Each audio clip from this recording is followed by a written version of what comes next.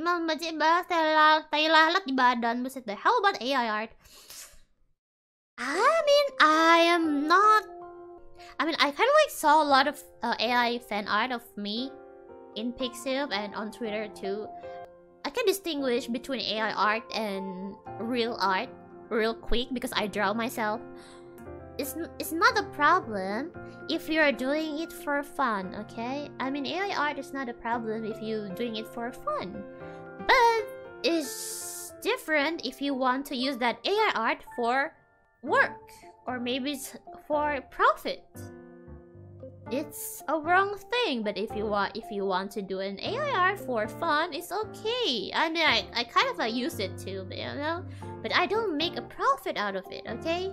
And definitely I don't mark it as my own. I clearly say that, hey, I made this fun AI art. So people will know that it's not actually me who make that. So people will actually know that this is an AI art, you know, and I definitely not gonna claim it as my own.